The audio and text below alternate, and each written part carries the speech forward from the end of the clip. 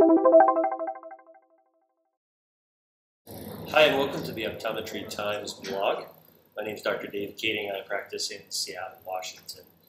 As we see a lot of our patients, we realize that a good number of them are children, and many of those children have myopia. In fact, we know that the number of myopic individuals has doubled since the 1970s, or at least the rate of myopia has doubled since the 1970s.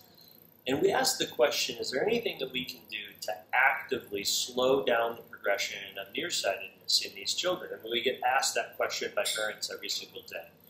Well, the evidence is pretty clear that there's a couple of things that we can do.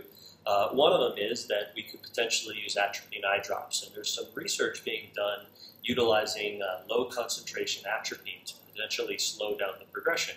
That's not FDA approved, that's not available on the market yet, but it is something we want to be looking out for.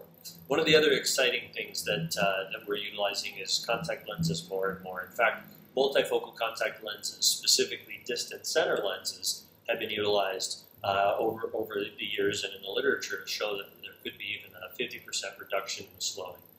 The one that we're using more and more in office is the use of orthokeratology. And what Ortho-K can do for our patients is it gives them the freedom of glasses and contact lenses all day long, which parents really like because they don't have to worry about their children losing their contact lenses while they're in a sport or in school and having to have solutions with them. And it also gives them freedom from having to worry about glasses getting broken or lost. The parent can control the environment that the child is wearing their contact lenses. We've seen great success with slowing down the progression of nearsightedness. In fact, in the literature, it's shown about a 50% reduction in the progression of nearsightedness.